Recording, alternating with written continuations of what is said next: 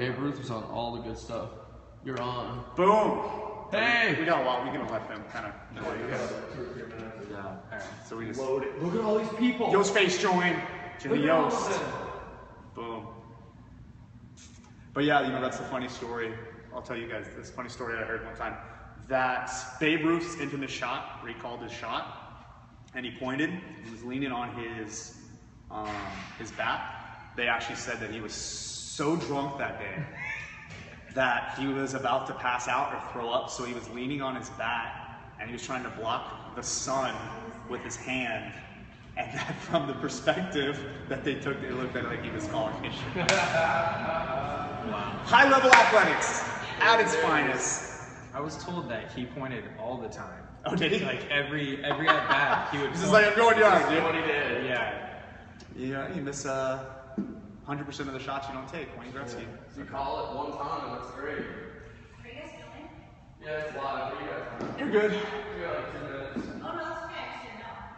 Do you want to come be on TV? Feel something weird. You just Internet need TV? to look swole in the background. We're actually talking about you this whole podcast, too. Oh, do we have hair and makeup people? Yeah. Oh, it's not really okay. It's fine. You can just hear it. We got 8 now. Marty, 37-15. Look at that. We didn't have this before when they would show up, huh?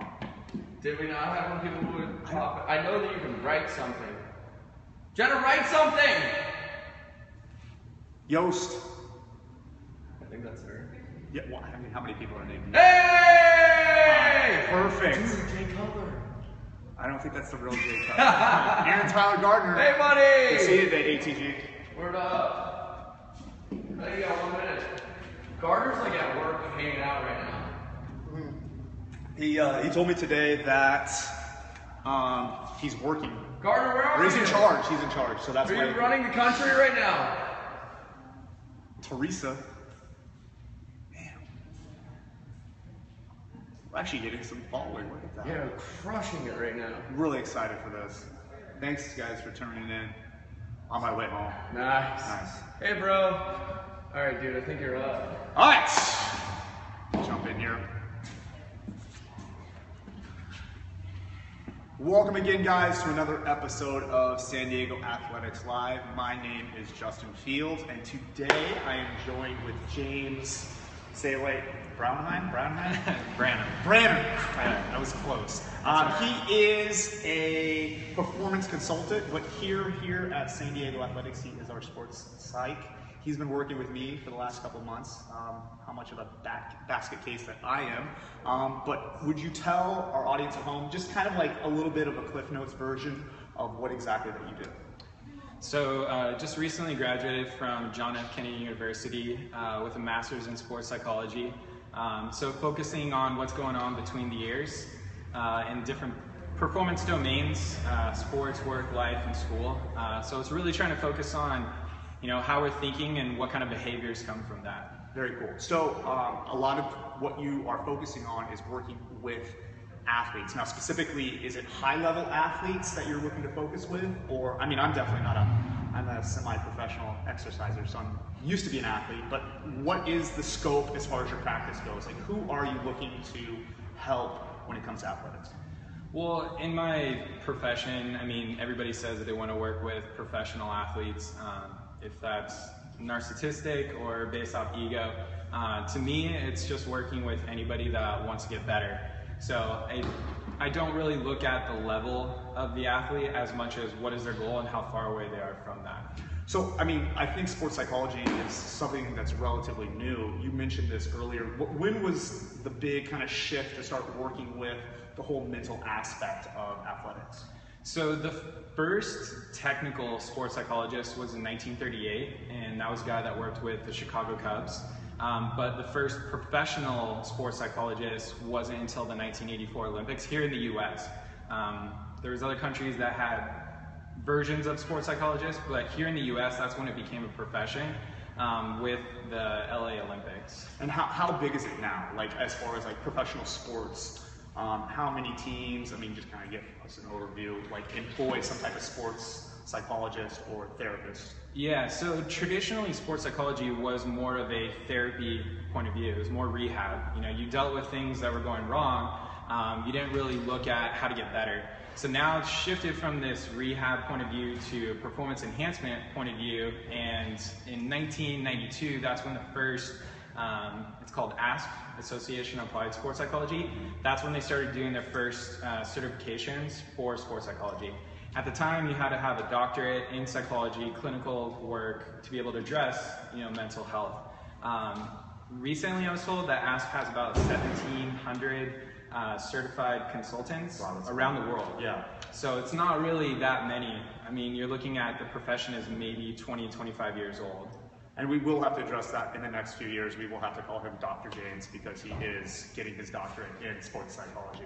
So we should touch upon the fact that this is not just limited to high-level athletes, right? Like this type of sports psychology and this type of mental preparation when it comes to our fitness can be for the everyday gym goer. Am I correct? Yeah, so sports psychology is where these kind of strategies came from. Research really focused on motor learning at first, and then started going into more of how people were talking to themselves, kind of taking from sports science and from psychology. Okay. So sports psychology bridges those two gaps.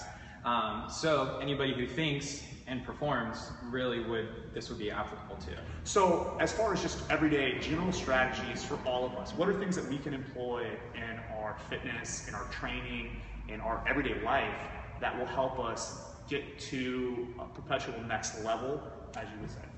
Yeah, so Trevor Moawad, he is one of the more prominent sports psychologists or sports psychology consultants in the industry. He works with Russell Wilson personally. So his thing is it's sports psychology or mental skills, mental strength, whatever you want to call it, is about continuous improvement. So the idea is that first off, you have to have an intention. You have to know what that intention is. So you would start with some type of goal setting. Right, we've talked about this before. Yeah, so traditionally goal setting has been long-term, short-term, just more of a time base. But now what they're trying to do through sports psychology strategies is going into what they call outcome goals, performance goals, and process goals. So let's break that down a little bit. Like, what's the difference between those long-term goals, those short-term goals, those outcome goals, and how does that play into your day-to-day experience within the gym or whatever type of fitness aspect? Yeah, so your outcome goal would be considered kind of like your long-term goal. So making the CrossFit Games. Yeah, so making the CrossFit Games. So that would be an outcome long-term goal. Right. So performance goal would be, first off, you have to get through the opens, and then you have to get through regionals. So those would be, you can consider those as outcome goals, but really you have to perform getting the top 3 or 5 of those events to be able to move on to the next level. So you have your outcome goal, getting to the games, your performance goals, getting through these 2 qualifiers, and then your process goals would be, what are your training programs, what are your limitations, what are your strengths, what do you need to work on? So as from a professional standpoint, would you suggest, is it beneficial for these athletes or potential athletes to write these type of goals down? Do we start with a big goal and then we branch down to smaller goals, or do we just kind of throw it out in the wind and just see what sticks? Yeah, so there's no research that's actually behind it, but there's always been that saying, if you write down something, you're 70-80% more likely to achieve it. I haven't seen any research behind that, but if we write down our goals, we're providing intention to that, and so by providing intention, you're actually strengthening your focus even more. So with the outcome, the performance, and the process goals, your outcome goal, you really seem to write that down one time every 6-12 months, and then you're always reevaluating those process goals and performance goals. So if you don't really have a focus or what a goal, you really don't know what those process goals or performance goals might be. So you're always constantly reevaluating the process and the performance goals. We talked about Brian Anders in a previous episode, so if you guys haven't had a chance to check that out, episode 4, San Diego Athletics Live, we talked about a book that we're doing in our Bro Book Club, and that is The Mindset, the New Psychology for Success. And this is actually what kind of motivated you to get into sports psychology, am I correct? Yeah, so I listened to Mark Verstegen. He's the founder of Athletes Performance, Exos out in Arizona. And so I listened to him talk about one of their pillars of their program, which is mindset. And so he said that this book was part of the motivation of addressing that psychological component of the training. And so listening to him talk about it and then reading the book, I was like, there's nothing else for me except sports psychology. And we probably came at it from a very basic standpoint, but would you mind kind of just going over, once again, and probably expanding upon the different types of mindset, with a fixed mindset and a growth mindset, and the difference between the two and how they benefit or hinder athletes coming into a gym? Yeah, so the book Mindset, we're giving these guys so much time, right? It's awesome. So she talks about fixed mindset and growth mindset, and what a lot of psychology and neuropsychology is breaking down. These strategies within the industry are looking at focus and looking at stress. And so looking at where are you focusing, what are you thinking about, and the stress being how do you deal with setbacks. So what she talks about in the book of the fixed mindset and growth mindset is really looking at challenges and how you react to those challenges. So she gives different examples of, youth, school, work, sports, where people are given a challenge and either they love that challenge and they wanted to do better, or they want to try something harder no matter how well they scored. Or there's people where, they started feeling a little bit weaker, a little bit less smart, and so they wanted something that was easier for them to address their own ego that they're going through that process. Now, is having one mindset more beneficial for an athlete than another? I mean, of course, if a growth mindset is someone who's going to keep stressing their system to keep improving. So you had kind of talked about, does someone need to fail to grow? Right. In sports psychology, we look at it, does someone need to go through a stressful situation to see what they're made of? So if someone doesn't push their limits, they will never know what their limits are. So, kind of looking at a failure success, it just depends on the vocabulary that someone's using. And we talked about earlier today, and I brought up this question, we had a little meeting as far as our coaches go, and the gray area that it seems within the book, it's very black and white, the two types of mindsets. But there's a lot of gray that I think are interchangeable between the two. And I feel like a good example of that would be, we were just talking about before we started the interview, is Tom Brady. This guy was taken in, I think, the 7th round, and he can still name every single quarterback that was taken for him after winning 3 championships, winning 2 multiple. So, I mean, to my point, and what I took from the mindset book is that seems somewhat of a fixed mindset, correct? But it's benefiting him as well? So I think fixed mindset and growth mindset, it's not necessarily fixated. You're not fixated on one thing. In previous discussions, we kind of had talks about having a chip on your shoulder, right? Is that necessary to be able to perform at a high level? Having that drive, that might not be something that someone else has or a situation they've gone through. So in Tom Brady's case, we were talking about how his passing book has 30 plays, and Peyton Manning's has variation of 1,000 or something like that. That's what I've been told. So I mean, you could look at that. I think maybe Peyton Manning is more of a fixed mindset. I mean, he is constantly looking for challenges, but he's stuck in this thing where he has to be so analytical. But is that helping him to become a Super Bowl quarterback versus just a really great NFL quarterback? So I think that Tom Brady, I don't really know a lot about him, and I haven't met him or had a chance to talk to him, but we hang out all the time. Oh, so, okay. We know like that. But I mean, you look at success. I mean, he has. I think at that level, you can't have a fixed mindset to be an NFL athlete and to be competing that much. But is there situations where people have fixed mindsets, even though they might have growth mindset in the NFL, they might have a fixed mindset in another area? Right. That's what we talked about, is that gray area.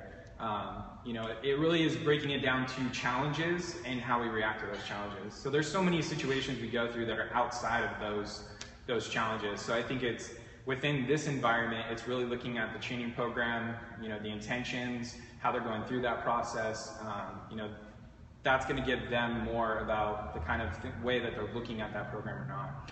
Yeah, something to move away from the mindset point. Something that we talked about a lot when we were meeting was the visualization aspect of performance. Can you touch upon that and the benefits of that from an athletic standpoint? Yeah, so visualization is, it's basically seeing yourself do the movement or seeing yourself do an activity or a sport without actually doing it. So part of the process is closing your eyes and using the part of your brain that watches someone else do an activity while imagining yourself doing that activity. So your brain doesn't know the difference between watching someone and you closing your eyes and doing it. So in a way, you're strengthening that portion of your nervous system by going through that visualization component. And you talked about with me not only visualizing and picturing the task-oriented thing that you might be doing, but then incorporating 3 points to that. Can you reflect upon that? You know what I'm talking about? And then performing the task, visualizing it, and then the self-reflection part of it? Oh, okay. Yeah. So, you know, when you're going through a visualization process, you're getting down those technical steps. So those technical steps, you know exactly what you need to do to complete that movement. Then the next part of that is adding the sensory components. So you're adding what should your body feel like, what does it smell like, what does it sound like. So you're adding all those environmental components. So once you develop that script, you go through it. But the idea is... Elaborate on the script. What do you mean exactly about it? Because we've talked about this numerous times. So you develop a script that you say to yourself, you record it, you listen to it. While you're listening to it, that's when you're closing your eyes and you're trying to see yourself complete that movement. So, you know, we had worked on the snatch. Right. So, you know, you're going through the process of talking yourself through those steps, talking yourself through the sensory components so that it becomes ingrained. So that when you go up to do that lift, you're not even thinking about it, but your brain already knows what it feels like, what you should be doing, and all the sensory components. And having those couple cues, right, is important to almost simplify the movement so that when you go into just the action of, that muscle memory just takes over, correct? Yeah, so, you know, we had talked about, like, with the snatch, you know, there's so many steps to getting set, to going through the poles, to getting the bar overhead. So you don't necessarily need to think about all the steps. You just need to think about, like you said, the keywords, the 1, 2, or 3 things that's going to help you do the whole movement in the way that you need to get that weight over your head. Now, how important for high-level athletes or even the everyday gym goer is it for self-reflection? Coming into a gym, and whether it was on a daily basis or weekly basis or a monthly basis, to help us reach those goals? Yeah, so self-reflection is one of the biggest parts of sports psychology, and especially in any performance domain is what they refer to it as. By reflecting, the majority of the time people want to reflect when something goes wrong, not when something goes right. So we want to reinforce those things that are working, not necessarily just always focus on what's not working. Because things that we had talked about, in most situations, people only focus on the things that they're not getting, not on the things that they want to get. So that's where reflection is probably one of the most important things to be doing while going through any kind of mental skills training. And to elaborate on that, we talked about having a positive mindset, right? Not reflecting or focusing on whether it's in the moment the negative. Because how can that be detrimental to an athlete? Well, like we had talked about with USOC, they have these 10 guidelines, and one of their guidelines is consistency of thinking equals consistency of behavior. So the way you think creates the behavior that ultimately comes from your thinking. So if we have negative thoughts, or we're thinking about, we'll use like if you're trying to think about a lift, so if you're trying to do a jerk overhead, and you're only thinking about how heavy it is, how tired you are, how you maybe missed the first 1 or 2 attempts, your body's only going to think about that. It's going to keep thinking about the negative, keep trying to do the negative, and not necessarily get that way overhead the way that you want to. Real quickly too, guys, if you guys have any questions, just go ahead and shoot those across the screen, please. One of the last things I would like to touch upon are, what do you think, because you've come in, you've seen us coach, you've seen our athletes, any specific things that you can see athletes doing or implementing in their training or everyday gym life that is detrimental to them on a daily basis? From a mental side, I would say it would come down to the reflection. So, like you were talking about, is reflecting on the workouts. What's working, what's not working. Is there an exercise that's more challenging or not challenging? Do they enjoy an exercise more than the other? By reflecting on the workouts, you get a better idea of how to be able to improve. So if there's a certain exercise that's more challenging than others, that's going to affect the way that your mentality when you come into the gym. So you want to be able to always have that, mindful thinking, like you were talking about, being present, non-judgmental, non-negative thinking. And so that's kind of the thing, is that you want to come into this environment completely clear of mind, empty mind, but ready to learn, because this is a learning environment. Now, do you think ego is a good thing or a bad thing when it comes to athletics? So within sports psychology, under motivation and goal setting, there's a theory called goal orientation. And so what that is looking at is the difference between ego orientation and task orientation. So what is the intention of we'll say the exercise program. Right. You know, the individual coming in, are they just trying to lift as much weight as possible, be able to tell all their buddies, or are they trying to get better at that lift? Because ultimately, if they work on that task and they work on that process, they can lift more and more later on, as well as protecting against injuries. So, you know, one of those things is that through the research is that they always say you need a little bit of ego. That ego pushes the effort, you know, helps the motivation. But if you have too high ego, there could be a drop in confidence very quickly. Whereas if we're, you know, high on that task orientation, the confidence is going to always be high because you're always focused on the process and not necessarily just the outcome. Yeah, I actually remember reading an article back in the day that being somewhat vain is a good thing for you. That, you know, it helps you present yourself in a more positive outlook, helps you stay in shape, and it's more beneficial than just like that kind of laissez-faire attitude. Last thing I want to touch on before we get out of here, when working with a team, what type of dynamics from a psych point of view do you think are most important for those athletes trying to bond together to get to an ultimate goal? Because I know we have a lot of really high-level athletes here in our gym, and our ultimate goal next year, so this is a little bit of a personal question, would be to try to get to the games. So from a day one standpoint, where do you think we should start, and then progressing forward? I know that's kind of a general question, so yeah, break it down more than that. So, you know, with working with a team, you know, one of the most important things is communication and relationship building. Michael Gervais, he is probably one of the more widely known sports psychologists right now. He is the sports psychologist for the Seahawks. He's been working with them for the last 3 seasons. That's what we talked about before. Yeah, so the first 2 seasons, he started working with them. They went to the Super Bowl each time and won. It's a good resume right there. Yeah, so he's also the head sports psychologist for Red Bull North America. So he obviously has a very wide and deep resume.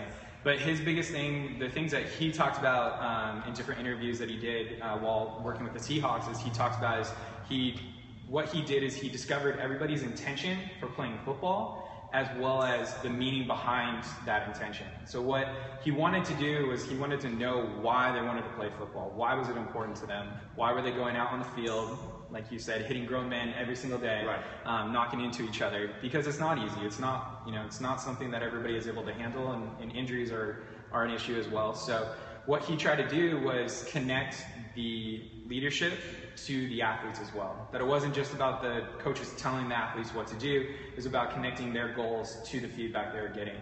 So, you know, working within a team, one of the most important things is what is everybody's values or what is everybody's intentions for being in that program. So it might be different, but you're all working towards that same outcome. But it's good because it helps with the communication between each other. So that communication, it's something you touched upon, and we actually talked about it earlier, and I'm so glad you brought it back up, is that why, right? And that not only could be for the high-level athletes in our team, but for an everyday gym goer. How important is that why, and being aware of why you're coming into the gym, why you're beating yourself up, why you're trying to lose that 20 pounds? The why drives all the decision making. You know, the why is the meaning behind, like you said, coming through the doors, putting on the shoes, lifting the weight overhead, going through all those challenging, you know, stressful environment that you're going through in here. It helps to drive all the decision making. So, you know, something like bringing up a lot of the weight loss, that being a goal for someone. You know, why do they want to lose weight? Is it just for summer? Is it just to be able to look good?